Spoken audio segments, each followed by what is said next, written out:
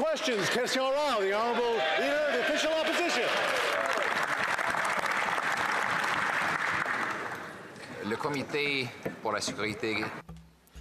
Mr. Speaker, the National Security and Intelligence Committee of Parliamentarians has indicated that members of this House purposely helped hostile foreign actors.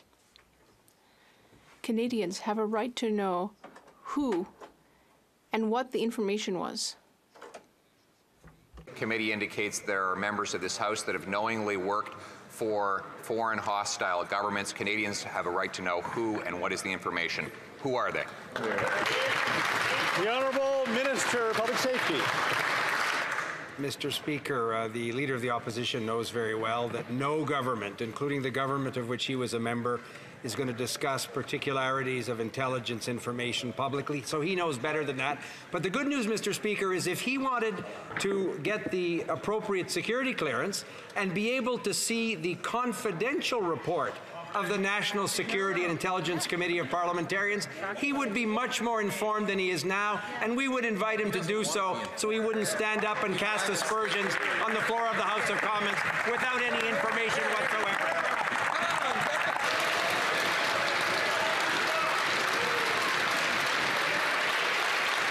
The Honourable Leader of the Official Opposition. Mr. Speaker, we don't need secrets and confidentiality. That's what got us into this problem in the first place. What we need are the facts so that Canadians can judge. Just like in the case of the Green Slush Fund, the Auditor General revealed $123 million of spending that broke the rules, $59 million of projects that never should have been awarded money at all, $76 million in money gone to companies connected to the Liberal-appointed members, including $217,000 to the chair of the fund that was giving out the money. Will the government support our common sense plan to hand over all this information to the RCMP for a police investigation? The Honourable Deputy Prime Minister. Mr. Speaker, it is no surprise that today the Conservatives don't want to talk about the economy. But we know that the economy is the issue that most concerns Canadians. Right. And that is why I am so glad to share some great news. Today, the Bank of Canada lowered interest rates. Yeah. Canada is the first country in the G7 where the rates have gone down, and it is thanks to our economically responsible fiscal plan. Our plan is working. The Honourable Leader of the Official Opposition. After 9 years of this Prime Minister, with the support of the Bloc Québécois, Montreal is in a state of chaos, crime, drugs, and disorder. Children need police escorts to go to preschool. So will this government accept the Conservative demand to refuse the exemption to the Criminal Code in order to prevent supervised injection sites from opening next to preschools and schools? The Honourable Deputy Prime Minister. Mr. Speaker, once again, it's not surprising that the Conservative leader does not want to discuss the economy. But we know that the economy is the issue that Canadians care about the most.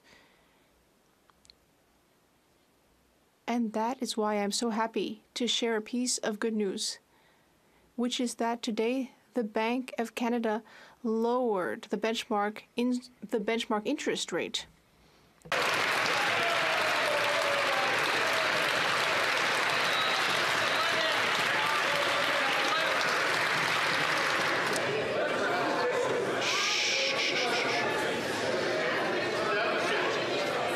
The Honourable Leader of the Official Opposition. And interest rates remain 20 times higher they were when that member promised that they would go down. Remember when she said the big risk was deflation and low rates? Well, she was exactly wrong then, and she's even more wrong now. Mr. Speaker, 6 years ago, I said there was a carbon tax cover-up. The government wouldn't reveal the true cost of its carbon tax. Then they published information claiming everyone was better off. Now we find out that there is a secret report showing that with the economic costs considered, the vast majority of Canadians are paying more. Will the government end the gag order, stop the carbon tax cover-up, and release the report? The Honourable Deputy Prime Minister and Minister of Finance. You know, Mr. Speaker, it is just really sad and shameful that the Conservatives continue to talk down the Canadian economy and that they are unable to celebrate our great country. But the reality is, Mr. Speaker, this has been a great week for Canada. First, the Oilers made it to the Stanley Cup Finals.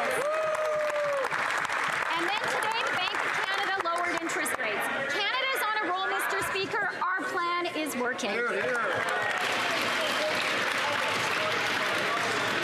The Honourable Leader of the Official Opposition. Speaker, the government has put the Parliamentary Budget Officer under a gag order. In fact, I have a copy of the gag order right here, and it says, this is a letter from the Environment Minister to the Parliamentary Budget Officer. The Department is providing information that is unpublished. As such, I request you to ensure that this information is used for your office's internal purposes only and is not published or further distributed. They don't want Canadians to know the true cost of the carbon tax. Why won't they end the gag order, stop the carbon tax cover-up, and release this report today? The Honourable Deputy Prime Minister. Mr. Speaker, the person who seems to be laboring under a gag order is the Conservative leader. And that gag order seems to prevent him from saying anything positive about our amazing country. The fact is, today is a day of really good news. The Bank of Canada has lowered interest rates. Canada is the first G7 country to lower rates. Our government's economically responsible plan has created the conditions that made that possible.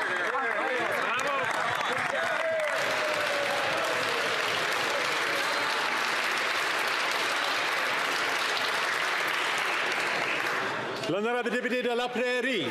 The Honourable Member for La Prairie. L'Honourable Député de La Prairie. The Honourable Member. Mr. Speaker, foreign interference is spreading its tendrils right into this House.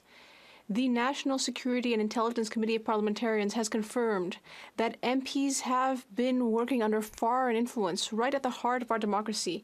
The committee has to keep things secret, but political parties don't, and they certainly need to take action. Please, spare us the list of what the government has already done against interference because we know it hasn't worked. What will the government do now? The Honourable Minister of Public Safety. Mr. Speaker, I'd like to thank my colleague for La Prairie for his question and his involvement not only in the Commission, but I'd also like to thank his party and our other partners for the important work that's being done today. For example, to support Bill C-70 to strengthen our national security institutions and our collective capacity to recognize and fight foreign interference. So I'd like to thank him for that. The Honourable Member for La Prairie. Mr. Speaker, this is important. The parties need to rise above the fray because among us, there may be members who, knowingly or not, are working for other countries. That is extremely serious. I'm calling upon the Prime Minister and calling on all of the leaders of the opposition parties. If someone among us is under foreign influence rather than representing their fellow citizens, they don't belong here and should leave. What will the government do to make sure that happens? The Honourable Deputy Prime Minister. Mr. Speaker, I find it a little surprising that even the Bloc Québécois doesn't want to talk about the economy. Because I know that for Quebecers as well, the economy is the main issue. And today we have a piece of good news, which is that the Bank of Canada has decided to lower the key interest rate. That's good for Quebec. It's good for all of Canada. The honourable member for Burnaby South. The allegation that there are MPs knowingly working for foreign governments to undermine our democracy is deeply serious. That's why I've requested a classified briefing to get more information. But the Prime Minister's known about this since March and has done nothing. And the Conservative leader doesn't even want to know what's going on, has refused this information. Why are these two leaders turning away, looking away from foreign interference when it serves them? The Honourable Minister of Public Safety. Mr. Speaker, I thank our colleague, the leader of the NDP, for his important work and the work of his House leader in setting up, for example, the commission led by Justice Hogg. I'm very pleased to hear, Mr. Speaker, that he's interested, having received obviously the appropriate security clearance, to get all of the confidential information that's behind the important work of the National Security and Intelligence Committee of Parliamentarians. Our government created that committee. We appreciate its work. We value its recommendations. We have always acted to put in place strengthened measures when we receive thoughtful analysis, like we did from the National Security and Intelligence Committee of Parliamentarians, and we'll continue to do that important work. The Honourable Member for Burnaby South. Known since March and has done nothing. Les allégations que These allegations that MPs may have received assistance from a foreign government, that is very troubling. And the Prime Minister has known about this since March 22nd, but has done nothing. And as for the Conservative leader, he doesn't even want to hear about it. Why are these two leaders content with closing their eyes to the reality? Perhaps it's because they think foreign interference favors their chances to win. The Honourable Deputy Prime Minister. Mr. Speaker, I thought that the NDP shared our concerns about the cost of living. And that's why it's very surprising to me that the NDP doesn't want to talk about the Canadian economy. Because the reality, Mr. Speaker, is that today we have good news. The Bank of Canada has decided to lower the key interest rate. And that's thanks to our accountable economic plan. The Honourable Member for Wellington Halton Hills. Mr. Speaker, the NSICOP report makes clear the Prime Minister was advised back in 2018 of the national security threats against Parliament from hostile foreign states. He was advised that measures in place at the time were not sufficient. He was advised to take further action. 3 times, the senior civil service asked for his approval for action to protect Parliament in December 2019, in December 2020, and again in February 2022. 3 times the Prime Minister withheld that approval. Why? The Honourable Minister of Public Safety. Mr. Speaker, I think our honourable colleague knows very well that our government was the first government to put in place a series of measures to strengthen our institutions and our democracy from the threat of foreign interference. He knows very well that that threat was identified publicly in 2013 in a CSIS report when the Leader of the Opposition was responsible for democratic institutions, and they did absolutely nothing, Mr. Speaker. So I find it somewhat ironic that my friend would stand in his place and say that our government, the first government to act in this important area and continue to strengthen these measures, hasn't done enough. The Honourable Member for Wellington Halton Hills. Mr. Speaker, the report reveals that parliamentarians, including members of this House, knowingly and wittingly assisted a hostile foreign state in Parliament and in our elections to the detriment of the people of Canada. This is shocking. And Mr. Speaker, I can't believe the following needs to be said. Parliamentarians' duty is not to a foreign state, but to the people of Canada. Simple question. Will the Prime Minister release the names of these parliamentarians?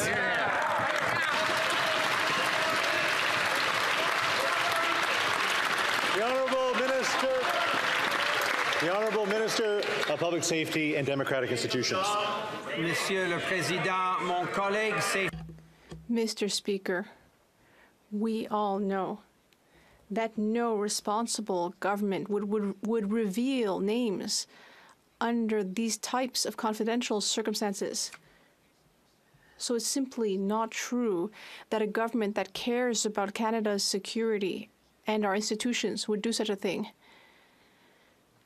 I am very pleased that there are parliamentarians in this House who have the right security clearance to get all the information that underlies the NSICOP report. I would invite my colleagues to read that report properly. The Honourable Member from Mégantic-l'Érable. Mr. Speaker, this government has tried to deny and diminish the scope of foreign interference in Canada. But the NSICOP report unmasks this Prime Minister's guilt and indifference. The report revealed that parliamentarians, including MPs in this House, knowingly helped hostile foreign countries to interfere in this Parliament and elections. That all goes against the interests of Canada and Canadians. It's shocking and unacceptable. This Prime Minister has the power and the duty, especially, to do something about that. Will he reveal the names of these MPs and the information we need to know? The Honourable Minister of Public Safety. Once again, Mr. Speaker, it's concerning to see how irresponsible our colleagues across the way are. They are asking for something that is simply not done.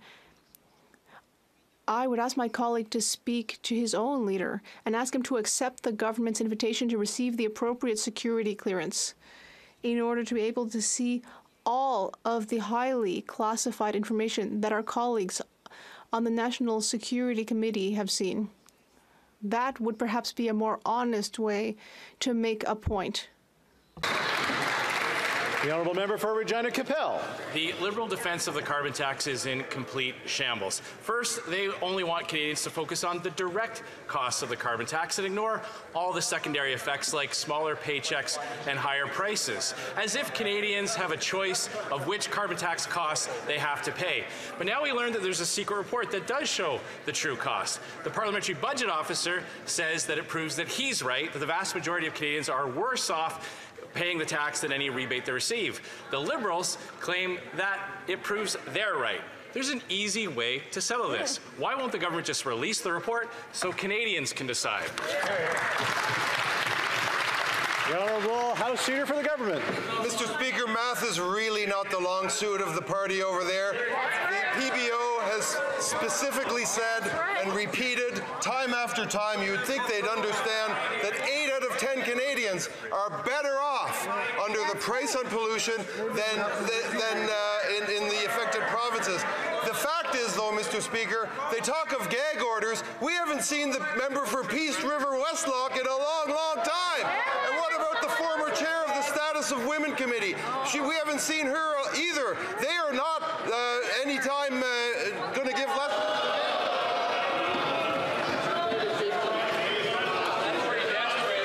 Just need to remind individuals we can't say whether someone's here or not, so just to be careful on those lines. The Honourable Member for Regina Capel. Apparently answering questions doesn't seem to be this minister's long suit, Mr. Speaker. Their responses here are completely ridiculous. They claim that this report exonerates their position, but they won't release it. This is a little bit like someone who's accused of a crime walking into court saying they have an amazing alibi that proves that they're innocent, but they just can't show it to anybody. Here's the thing, Mr. Speaker, if you won't show your evidence to the jury, you're probably guilty. Why not do the easy thing, release the report, remove the gag order so Canadians can decide? The Honourable Parliamentary Secretary to the Minister of Environment and Climate Change. Mr. Speaker. I'd like to start by wishing a happy World Environment Day to all Canadians, especially to the failed former leader of the Conservative Party, the member from Regina Capel, and the new leader of the Conservative Party from Carleton, who have voted against the environment over 400 times in this House of Commons, Mr. Speaker. It's clear where they stand on climate change, and it's clear where they stand on environmental protections. But Conservatives continue to mislead Canadians. Our government will continue to support the good work of the PBO, Mr. Speaker. I'm sorry, that Conservative math just isn't adding up these days. The honourable member for Haldimand-Norfolk. Mr. Speaker, Canadians know that the Liberal carbon tax increases the cost of everything while failing to bring down emissions. The Parliamentary Budget Officer confirmed that Canadians are paying more than they're getting back from this so-called rebate. The Liberals are clearly afraid that Canadians will know the truth, and that is that the carbon tax has made life unaffordable. That's right. When will this government stop the cover-up, release the report, and confirm what we all know, that Canadians are suffering because of this carbon tax? Because of Trudeau. The Honourable Deputy Prime Minister, Minister of Finance. Mr. Speaker, I'm glad the Conservatives are finally asking a couple of questions that are at least in the neighborhood of the economy. The next step for them is to recognize how significant today is. Today is the day that Canada, first among the G7, lowered interest rates. It's the first time rates have gone down since COVID hit. This is a tremendously important day for Canada, and it is our responsible economic plan that has made it possible.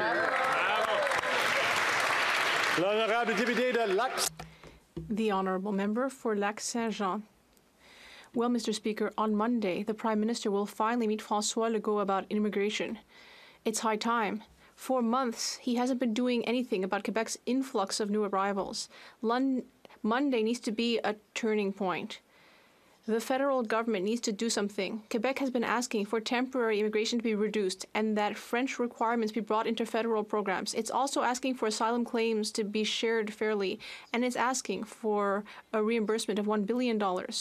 So, on Monday, will the Prime Minister finally sign the check on Monday? The Honourable Minister of Immigration. Mr. Speaker, I know that the Bloc Québécois wants to speed up the processing of asylum claims, but what's really hypocritical is that they're getting up at the Finance Committee to oppose our reforms,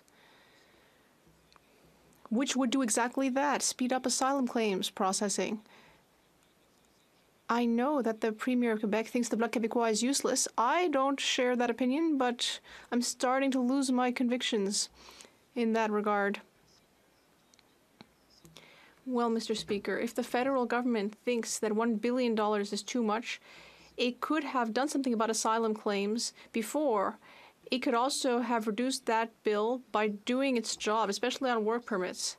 According to Quebec, asylum claims represent 20% of people on welfare, not because they don't want to work, but because they're not allowed to do so. Minister Fréchette has confirmed that, on average, they have to wait for work permits for 10 to 11 months. That's what Minister Fréchette said. When will Ottawa stop keeping these people in a life of poverty? The Honourable Minister of Immigration. Mr. Speaker, yesterday, the entire opposition opposed our reforms on asylum, which would have sped things up. I find it ridiculous. They should admit what they're doing. We've talked about dark and light blue, and as for Monday's meeting, they'll have to wait until Monday. Mill Woods. Mr. Speaker, it is clear that the Liberals are trying to hide what Canadians already know, that it's a carbon tax is a costly scheme that is making everything more expensive. The Parliamentary Budget Officer has already proven that the vast majority of Canadians are worse off economically because of this failed scheme. What we didn't know is that the government actually went out and did their own economic analysis of the carbon tax, but they're refusing to release it. Why the cover-up? Here, here. Why? The Honourable Government House Leader. Mr. Speaker, the member opposite should be careful what he asks for, but I will reiterate for the benefit of this House that 8 out of 10 Canadians are better off today than they were before because of the price on pollution. And as a bonus on this World Environment Day, Mr. Speaker, the Environment and and climate change, we make our contributions to achieving our targets, and we can do Canada's part, as I know all Canadians want to do, in combating climate change. Bravo. The honourable member for Edmonton Millwoods. Mr. Speaker, all we're asking for is that report to be released so Canadians can see the results, because it's Canadians who are the ones that are paying for this expensive, failed Liberal scheme. So when the government goes through the trouble of putting together a report and doing the analysis, but keeps that report a secret and doesn't even allow the parliamentary budget officer to talk about it, you have to wonder, how bad is it, Mr. Speaker? When will they end the cover-up and release that report? The Honourable Parliamentary Secretary to the Minister of Environment and Climate Change. Thank you very much, Mr. Speaker. And unfortunately for the Conservatives, that's just not what the PBO has said. The Parliamentary Budget Officer issued a report about a month and a half ago saying that he accidentally overestimated the economic impact of the carbon price on Canadians, Mr. Speaker. I would like to re-emphasize for Canadians that 8 out of 10 Canadians get more money back through the Canada Carbon Rebate than they pay in the price on pollution, Mr. Speaker. And as a reminder, the next payment of the Canada Carbon Rebate will go out on July 15th in the summer. Thank you very much, Mr. Speaker. The honourable member for Dauphin, Swan River, Neepawa. Mr. Speaker, the Liberals are hiding the truth from Canadians. The Environment Minister is refusing to release a secret government report that proves the carbon tax is costing Canadians more than they get back. In fact, the Liberals have placed a gag order on their own budget watchdog, blocking him from speaking about this damning report. Canadians already know the carbon tax is a complete scam. So when will this Liberal minister release his secret report and end his carbon tax cover-up? The Honourable Minister of Rural Economic Development. Thank you, Mr. Speaker. And you know, I'd like to remind the member opposite that thankfully we all passed the Fez last week, and that means in his riding in Manitoba, a family of 4 is going to receive $1,440 with the rural top-up. In my riding in Newfoundland and Labrador, it's $1,430. In Alberta, it's $2,160. Because no matter how you do the math, Mr. Speaker, 8 out of 10 families are better off with the carbon rebate, especially families in rural. They've got that top-up. The honourable member for Beauce. Mr. Speaker, after 9 years of this Liberal government, life is so expensive, and Quebecers are paying the price. Once again this week, the Bloc Liberal coalition voted against suspending the federal gas tax, which would have given Canadians a break, and the Bloc Québécois wants to radically increase taxes. The parliamentary budget officer confirmed this week at the Finance Committee that the government has a secret report which will prove that the carbon tax has fiscal repercussions. When will the minister publish this report which proves that the Conservatives and Canadians are right? The Honourable Minister. Thank you, Mr. Speaker. This is ridiculous. 8 out of 10 families get more back from the carbon rebate than they pay, where it applies. It's that simple. This carbon pricing revenue is redistributed among families. Wealthy families pay more than they receive, but middle class and lower income families receive more than they pay. It's just that simple. 8 out of 10 families receive more money in their pockets. Those are middle class and lower income families. In 2011, the Conservatives changed the food meal program that went from helping people in the north to subsidizing rich corporations in the south. Everyone knows it is not working, but the Liberals refuse to reform it. The Northwest Company and the CEO makes millions in profits and bonuses, but people in the north cannot afford to eat. When will the Liberals finally reform the Conservatives' broken Nutrition North program so it helps people to afford healthy food? The Honourable Minister, Northern Affairs. I thank the Honourable Member for her very important question. We know that the affordability of food, nutrition is so important in the North.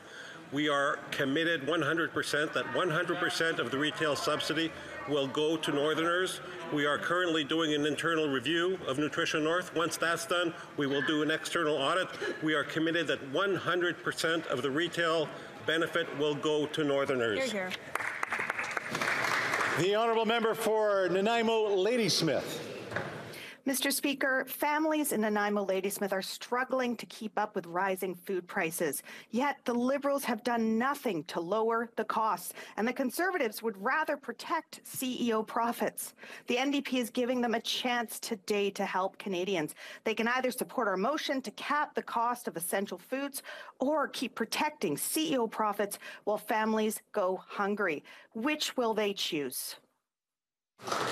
The Honourable Minister of Innovation. Mr. Speaker, I agree with my colleague that food prices is difficult for many families across this country, but they got a bit of good news today, Mr. Speaker. 4.75 is the numbers that Canadians will remember. But if the member really wants to help, she should ask all the members, especially on the opposition, to support us in pushing Walmart and Costco to adopt the Grocery Code of Conduct, Mr. Speaker.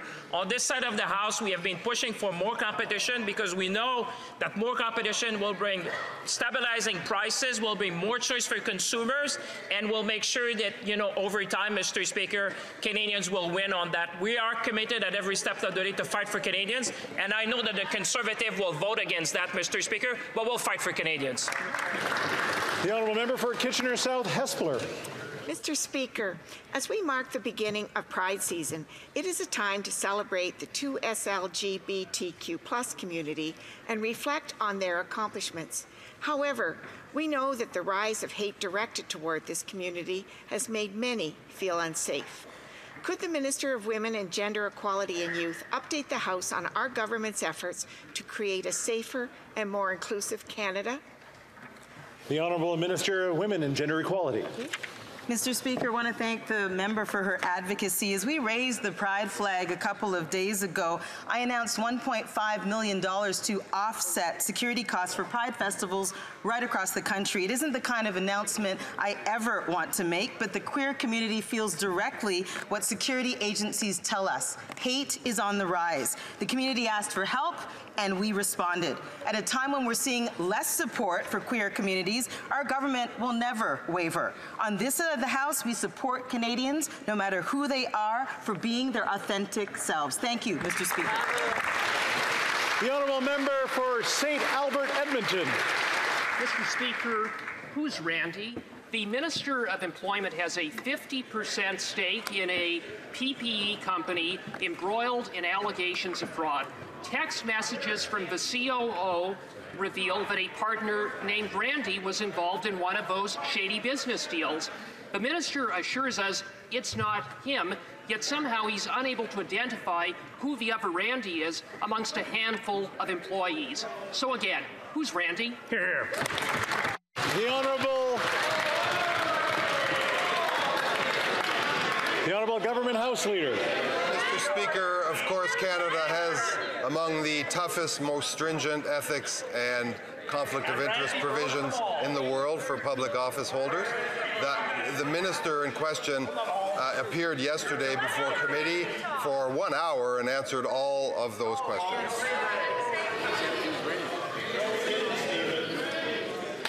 The Honourable Member for St. Albert, Edmonton. Mr. Speaker, there is no trace of this other Randy. Global News can't find him. The COO claims there is this other Randy, but conveniently has forgotten his last name. And the minister can't identify him among a handful of employees. This is a farce. Everyone knows who Randy is. Will the minister just stand up and admit it's him? Here, here. Here. The Honourable Government House Leader. Order. Order. Order. Order. The Honourable Government House Leader. I'll remind it in French. Canada has one of the strictest ethical and conflict of interest codes in the world for public office holders, and this minister answered for an hour to all of these questions, Mr. Speaker. The member for Leeds, Grenville, Thousand Islands and Rideau Lakes. The NDP Liberal minister from Edmonton wants Canadians to think that he's not breaking the law, but he was cashing checks from a company that was lobbying his government, and a company that he owns 50% of was winning government contracts using his name as a minister. He's not allowed to do either. Now, in a Global News report this week, text messages reveal someone named Randy at his company was part of a $500,000 fraud. The minister said it wasn't him, it was the other Randy. Of course it was. So who is the other Randy, and what's his last name?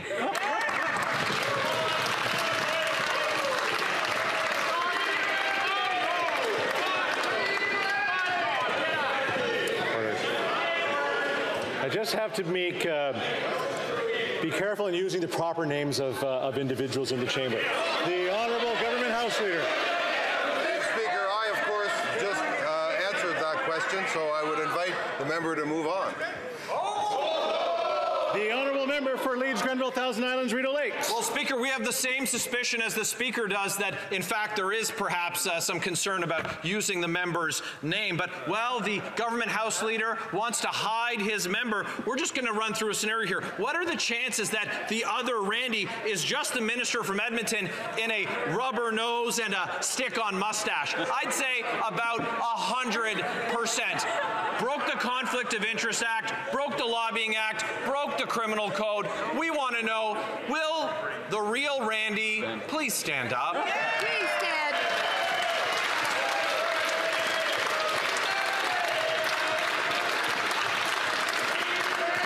Now, you know I'm stuck in the middle of this one. The Honourable Government House Leader. Monsieur le Président, bien sûr que... Mr. Speaker, of course. That's enough. The Honourable Government House Leader. Indeed, Mr. Speaker, I thank you for that. That is beneath the dignity of this place, where we presume all members are honourable. The member in question spent an hour at committee yesterday answering questions from that member and other members, and of course, I know that the member will continue to ask those questions. I will give the same answer. We have a very strict code of conflict of interest and ethics in this country, and all ministers are expected to comply with that.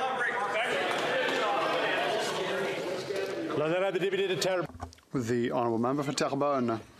The Auditor General yesterday confirmed what we've suspected for months. She tabled 3 reports with the same damning conclusion. The Liberals have completely lost control of the government machine.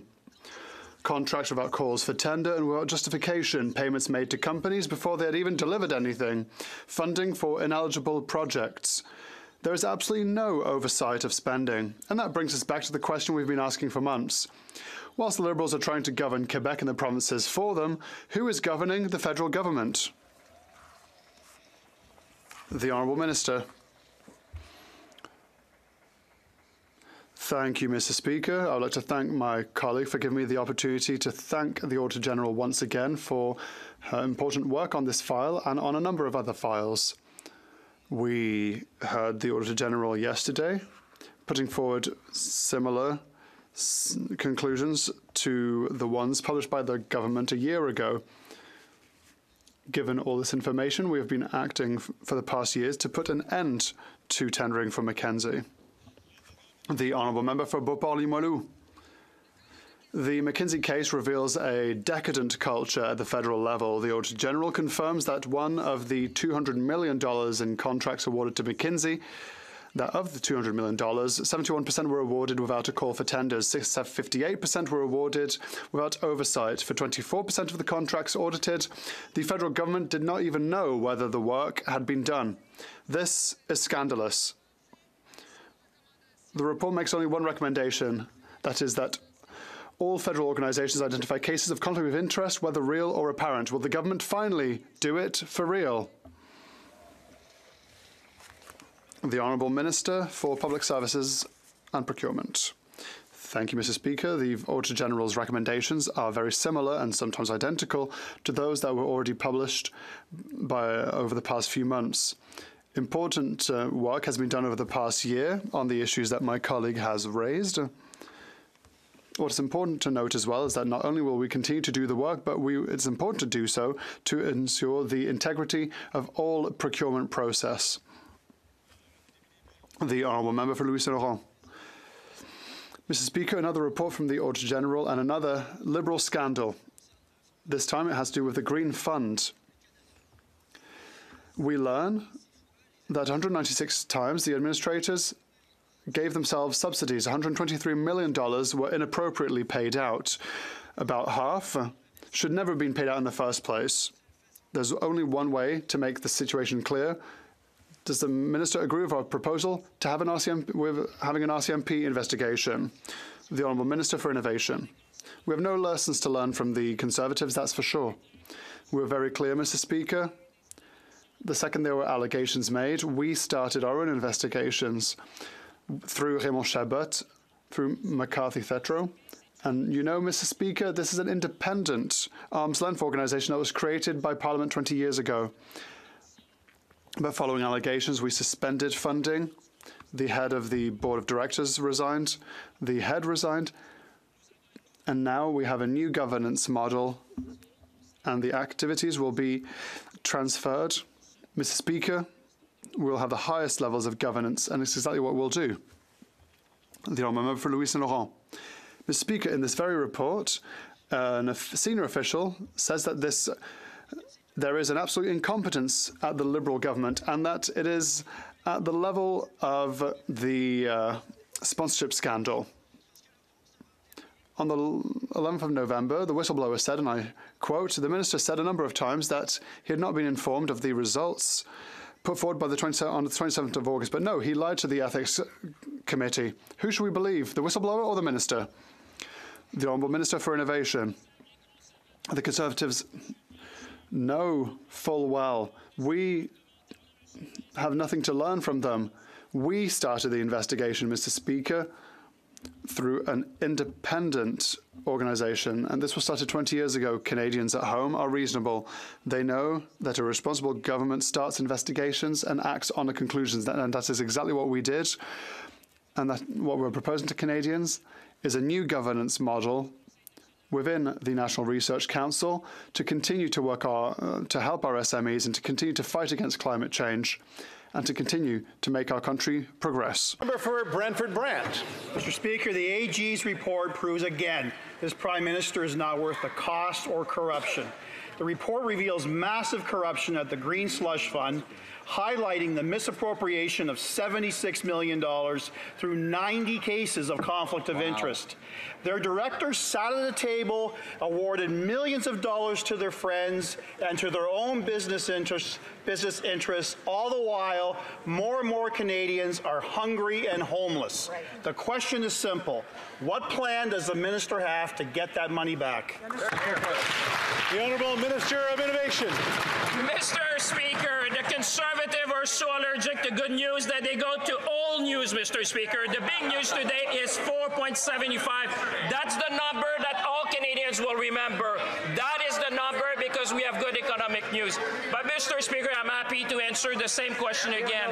What is a responsible government? It's about lynching and inquiry. That's what we did, Mr. Speaker. And on the basis of the findings, Mr. Speaker, we suspended the funding to the organization. The CEO and the chair resigned, Mr. Speaker. And now we're proposing a new governance model, one with the National Research Council, because we want to restore funding to small and medium-sized businesses in this country, Mr. Speaker. Thank you.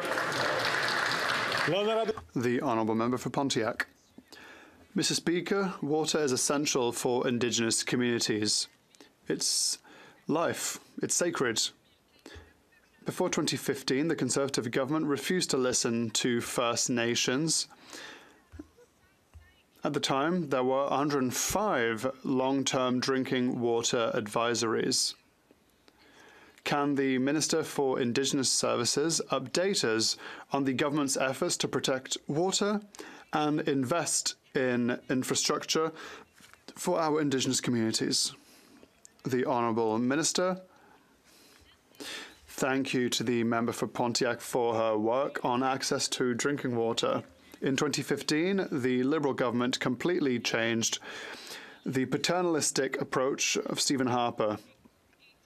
We now listen to and work closely with Indigenous leaders. Our investment has allowed us to eliminate 144 drinking water advisories. We've also tabled a clean water bill for First Nations so that we'll never go back to where we were before. Thank you, Mr. Speaker. The member for Sherwood Park, Fort Saskatchewan. The Auditor General's report proves that this Prime Minister is not worth the cost and the corruption. Most of the government's $200 million in contracts with their friends at McKinsey broke the rules. Liberals are tight with McKinsey. The former ambassador to China and head of the Prime Minister's Economic Advisory Panel came from McKinsey. The policy director to the former Minister of Public Services and Procurement was also McKinsey. This government serves McKinsey consultants and scandalizes Canadians. Why did Liberals repeatedly break the rules to benefit their friends at McKinsey? The Honourable Minister of Public Service and Procurement. Thank you, Minister. Mr. Speaker, I've also responded to this question. One question we haven't got an answer to is why are the Conservatives not sharing today's great economic news? The first reduction in interest rates in the past 4 years and the first in G7 countries, and that is not only because we have been responsible budgetarily, but because Canada in 2025, inaudible for the interpreter, investments in dental care, investments in healthcare and childcare, especially throughout Canada, and investments in home building. For Sherwood Park, Fort Saskatchewan. Mr. Speaker, it's no surprise that Liberal minister will do everything to avoid talking about even mentioning McKinsey in the response. Minister, this question is about McKinsey. This company supercharged the opioid crisis, advised totalitarian regimes, held a corporate retreat down the road from a concentration camp. This company has a vile track record, and yet Liberals have constantly turned to this company, supercharging McKinsey's profits, and Liberals have turned to McKinsey to make critical decisions about this country's future. Now that they've finally been caught by the Auditor General, will this NDP Liberal government finally ban this vile company from government contracts? Yes or no? The Honourable Minister of Public Service and Procurement. It may indeed be that our colleague was distracted when I spoke about the matter many times during question period. I'm happy to repeat the same answer to the same question, which is the fact that we thank the Auditor General for her report. Her report contains recommendations and views that have been understood and heard in many other reports in the previous months. We have acted on those recommendations for more than a year now. There's nothing more to add except that today is an important day for Canadians and their economy. They don't seem to care. Now, the first time in 4 years that there is a fall in the interest rate and the first decrease across 47 countries. The Honourable Member for Lévis-Lotbinière. Mr. Speaker, after 9 years of this government, it's not worth the cost nor the corruption. The Auditor General told us yesterday that the government awarded 70% of its contracts directly to McKinsey without a call for tenders with the help of the Bloc Québécois. This is blatantly unethical and irresponsible. It's thinly veiled corruption. It's a real scandal, Mr. Speaker. Mr. Speaker, why is the Prime Minister handing out so many contracts to McKinsey without a call for tenders? Why? The Honourable Minister for Public Services and Procurement. Thank you, Mr. Speaker. Very clearly, people aren't listening across the way because I've responded to this question many times. The problem in listening because a couple of days ago, I heard the leader of the Conservatives tell Quebecers that the Canada dental care system simply didn't exist when there are 2,000 seniors in Lévis-Lotbinière who have already registered to this apparently inexistent program. And there's a high percentage of dental experts that have already signed up to the program. Mr. Speaker, the opportunities for Indigenous tourism are unlimited. In spectacular Northwest Territories, people have come to experience the unparalleled Northern Lights and our Northern hospitality. Last November, we launched the first stream of Indigenous Tourism Fund, which currently supports over 150 projects. At least 50% of the tourism growth program will be invested in Indigenous tourism attractions. Can the Minister of Tourism tell us how our government is supporting reconciliation through infrastructure investments and Indigenous tourism? Thank you. The Honourable Minister of Tourism. Thank you, Mr. Speaker. I want to thank my colleague for his question. Indigenous tourism is a pillar of our government's tourist growth strategy, and Canada has the potential to become a leader in the world when it comes to authentic Indigenous tourism. That is why NACA will be delivering a new funding to support large scale-up Indigenous tourism project. It will enable Indigenous communities to scale up their projects and grow their own economy. While Conservatives have always looked down on Indigenous communities, we will continue to support Indigenous tourism growth through Indigenous-led process. The honourable member for Skeena, Bulkley Valley. Mr. Speaker, air passengers who've been grossly mistreated by the big airlines are having to wait years to have their complaints heard.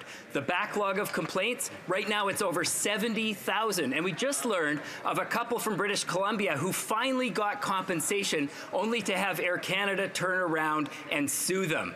The Liberals promised the strongest air passenger protections in the world, but the reality is the new rules make it easier for the airlines to sue their customers. Strongest in the world, Mr. Speaker? What world is this minister on?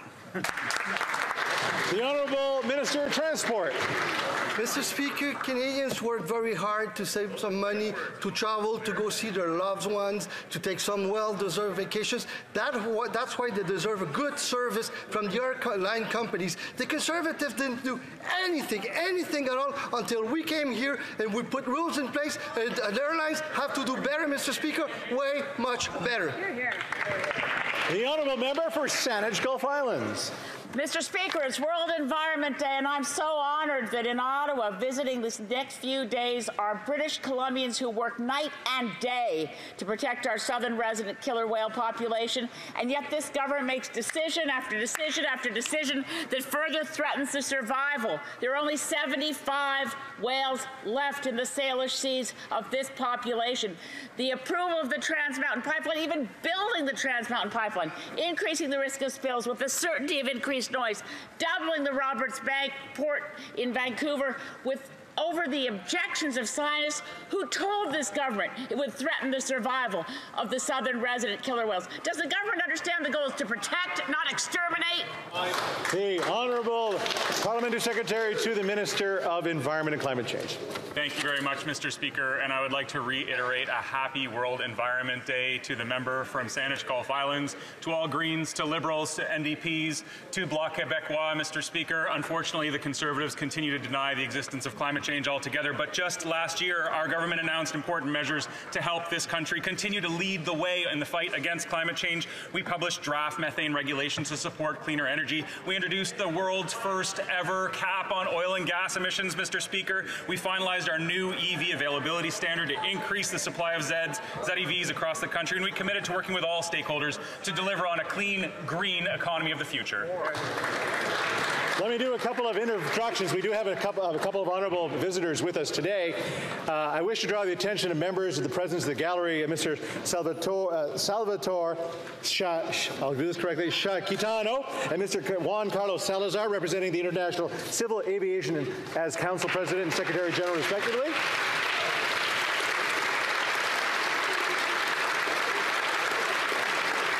I would also like to draw the attention of members of the President of the Gallery of the Honourable Barb Ramsey, Minister of Social Development and Seniors for the province of Prince Edward Island. And the Honourable Lisa Dempster, Minister of Labrador Affairs and Minister responsible for Indigenous Affairs and Reconciliation for the province of Newfoundland and Labrador.